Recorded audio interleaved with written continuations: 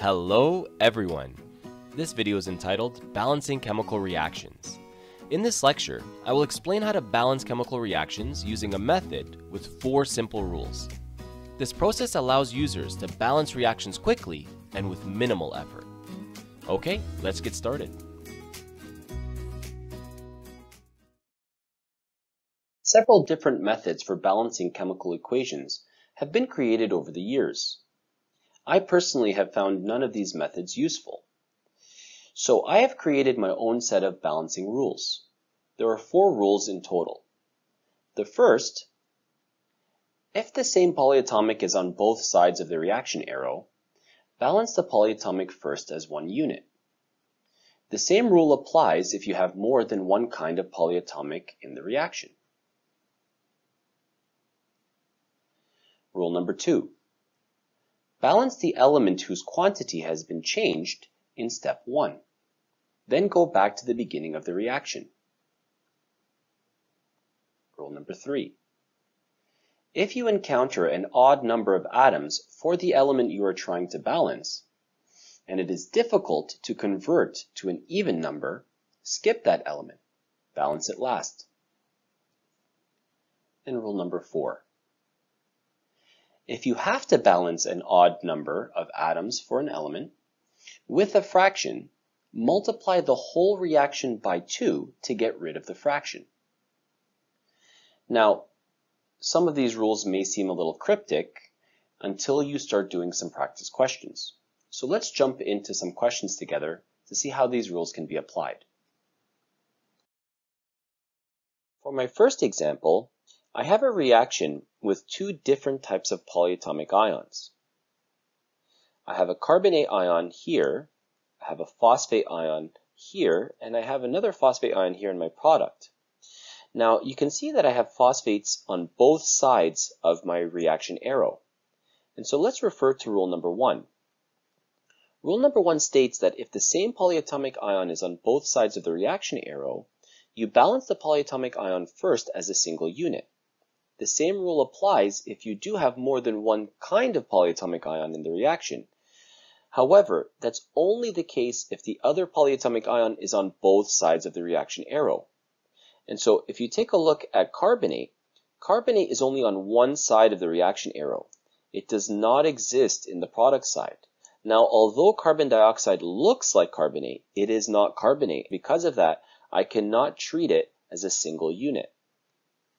Looking at my phosphate ions, I have one phosphate ion in my reactant side, and I have one phosphate ion in my product side. And so in fact, the phosphate ions are already balanced. And so there's nothing left for me to do than to move on to rule number 2. Now, rule number 2 states, balance the elements whose quantity has been changed in step 1. And so in fact, because I didn't change anything with my phosphate ions or any of the other elements, I can then move to the beginning of my reaction. At the beginning of my reaction, I have 1 potassium on the reactant side, and I have 2 potassium on my product side. And so the fastest way to balance that is to add a 2 in front of my potassium. Now by adding that 2, I've essentially changed the amount of hydrogen, carbon, and oxygen. But we're going to do this step by step. And so the first thing I'm going to focus on is the hydrogen. And so now I have 2 hydrogen plus 3 hydrogen. Of course, you have to keep in mind you're taking the total amount of hydrogen on the reactant side and comparing it to the total amount on the product side. And so I have 5 hydrogen on the reactant side, and I only have 1 plus 2, 3 hydrogen on the product side. And so the fastest way to convert these 3 hydrogen into 5 hydrogen is to add a 2 in front of this hydrogen.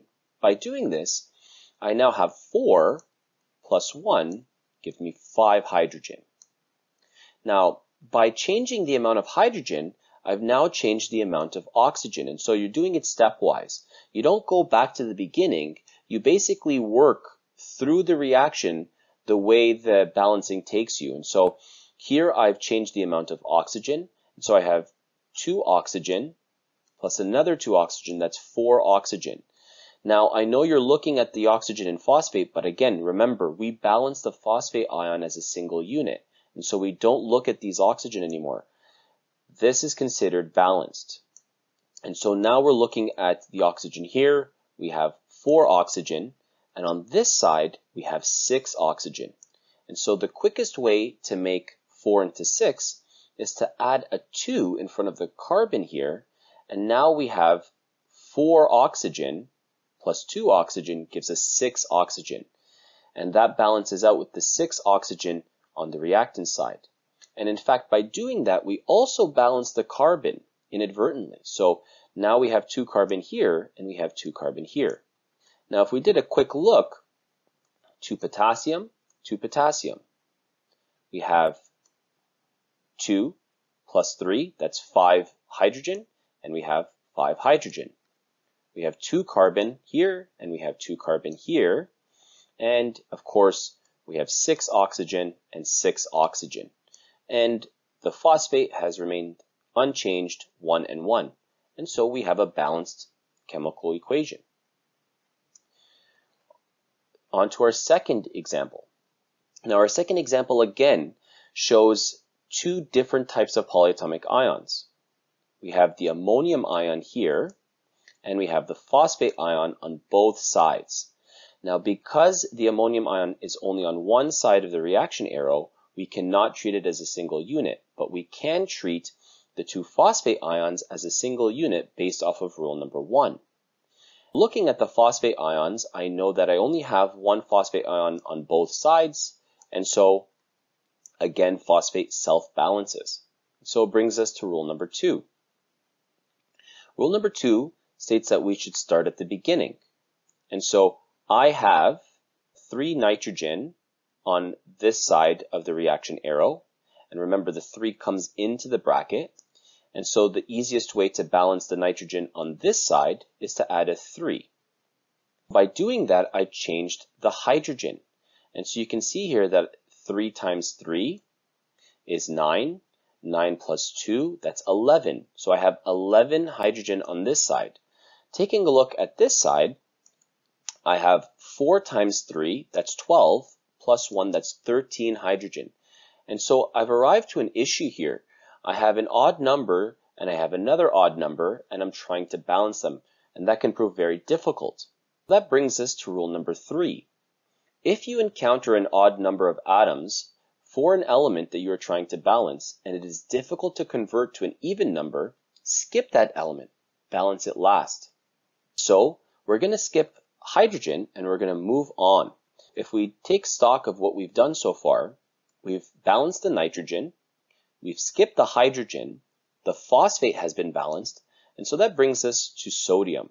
I have 1 sodium on this side of the reaction, and here I have 3 sodium. And so I add a 3 to this sodium, and now I've changed the number of oxygen. So I have 3 oxygen on this side. Remember, I'm ignoring the 4 oxygen in the phosphate because I'm treating phosphate as a single unit, and that's the beauty of treating these polyatomic ions as single units. I can just ignore them. And so I have 3 oxygen here. How many oxygen do I have here? Well, I have 1 oxygen right there. Again, I'm ignoring this phosphate. Best way to balance that is to add a 3, and so now I have 3 oxygen. But again, by doing that, I've changed the amount of hydrogen. But that's okay because we skipped hydrogen. So now let's try to balance hydrogen. It's the last element we have to balance. 3 times 3, that's 9, and 3 times 2, that's 6. 9 plus 6 is 15, and so now I have 15 on this side. Here I have 4 times 3, okay, that's 12, plus 3, that's 15. And so now I've inadvertently balanced the hydrogen just by leaving it to the last step. That's why it's so important to follow these rules step by step. If I tried to balance the hydrogen in the middle of my process, it would prove very difficult to do, and it would be very time consuming. And so by leaving it to the end, I've actually inadvertently balanced it. So that brings us to our next question.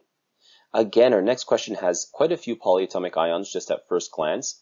We have 2 different types of polyatomic ions. We have a nitrate on both sides of the reaction arrow, and we have a carbonate on both sides of the reaction arrow. So again, rule number 1 states that if you have them on both sides of the reaction arrow, you can balance them as a single unit. The same rule applies again if you have more than one type of polyatomic ion. I know that I have one carbonate on both sides of the reaction arrow, but in the case of nitrate, I have 2 on the reactant side and I only have 1 on the product side. And so the quickest way to balance that is to add a 2 in front of that compound, and now I have 2 nitrate. But again, I've changed the number of sodium. Rule number 2 states that if I've changed the number of elements in step 1, I need to balance that element. And so because I have 2 sodium here, and I have 2 sodium here, I'm actually balanced. And so let's take stock of this reaction now. So I have 1 calcium, and I have 1 calcium. I have 2 nitrate, I have 2 nitrate.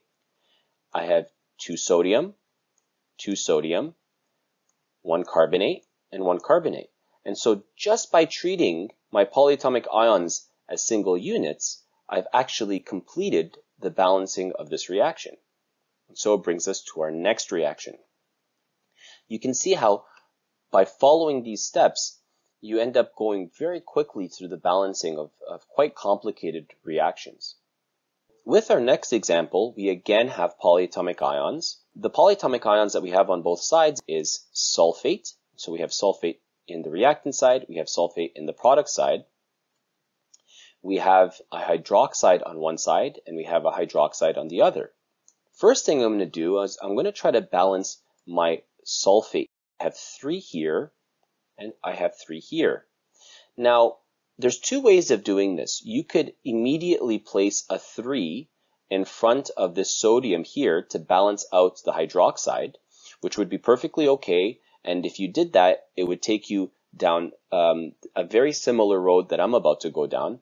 Or, because I balanced this sulfate, I can just then balance the sodium that I've changed. And so because I have 6 sodium now, and I only have 1 sodium here, I can just place a 6 right in front of sodium. And so now my sodium are balanced. I've changed the amount of hydroxide, and so I have 6 hydroxide, and I only have 3 hydroxide here, and so the best way to balance that is to multiply it by 2. And so now I have 6 hydroxide.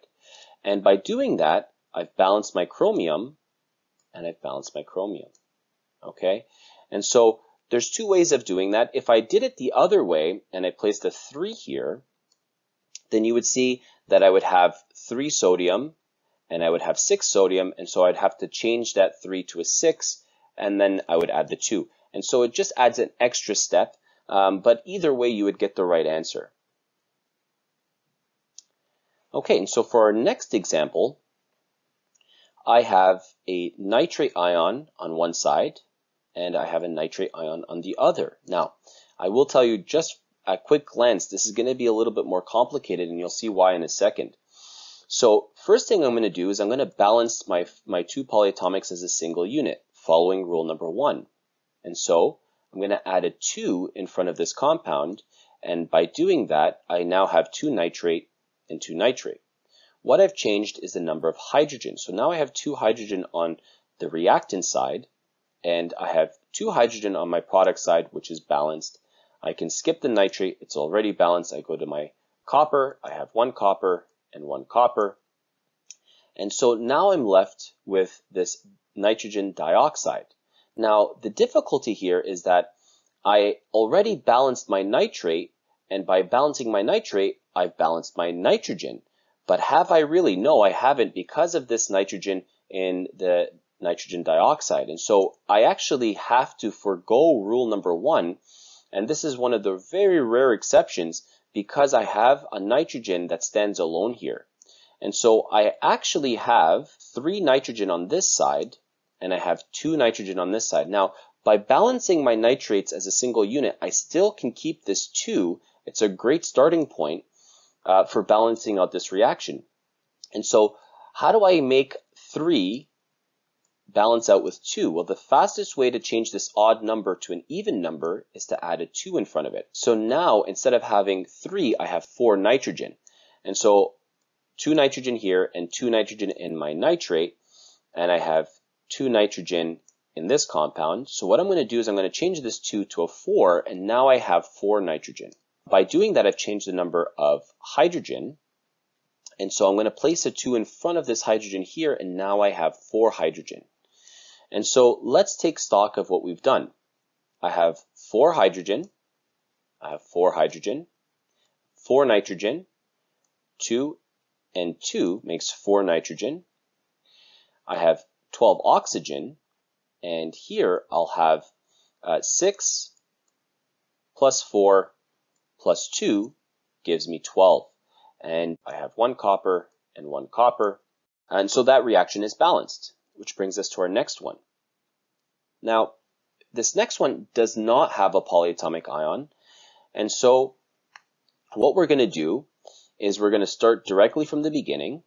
We have 4 carbon, and we have 1 carbon. And so I'm going to place a 4 in front of that carbon. By doing that, I've changed the number of oxygen. And so I have 8 oxygen plus 1, that's 9 oxygen, okay? Now I have 9 oxygen and I have 2 here. I'm going to skip that, and the reason why is because of rule number 3. And so just to remind you, rule number 3 states that if you encounter an odd number of atoms for an element that you are trying to balance, and it is difficult to convert to an even number, you skip that element and balance it last. And so because I have 9 oxygen on this side and I have 2 on this side, I'm just going to skip the oxygen. So I'm going to go directly back to the beginning. So I finished my carbon.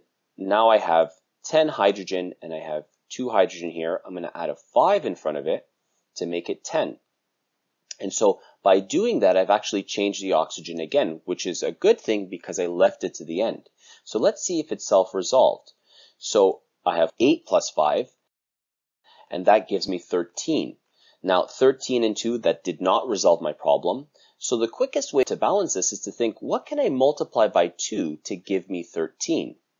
And so 6.5 multiplied by 2 will give me 13. But I know what you're thinking. You're thinking, how is it possible to have a fraction as a coefficient? And you cannot. And so that brings us to rule number 4. If you have to balance an odd number of atoms for an element with a fraction, you multiply the whole reaction by 2 to get rid of the fraction. And so what I'm going to do now is I'm going to multiply the whole reaction by 2, and by doing this, I get rid of my fraction, and now I've balanced my chemical equation. That brings us to our last example, and I know what you're thinking. You're thinking, could you go over that again? Not to worry, this example has something very similar happening in it. Here you can see I have 1 iron, 2 sulfur, 2 sulfur. I have 2 chlorine here, but on this side, you can see that I have 3 plus 2, that's 5. And so I'm stuck now. I can't leave chlorine to the end because it is the end. I need to balance this odd number with an even number. And so I have 5 chlorine and I have 2 chlorine. What can I multiply by 2 to give me 5? Well, the fraction or the decimal I can use is 2.5. But again, rule number 4 states that if I have a fraction, I have to multiply the whole reaction by 2. So if I multiply this reaction by 2, I change my coefficients, and now I've gotten rid of that fraction. And now my reaction is balanced. And that concludes the examples for balancing chemical equations. And with the conclusion of this slide, I have concluded this lecture and this package. I hope you understood everything I discussed today. Thank you for listening.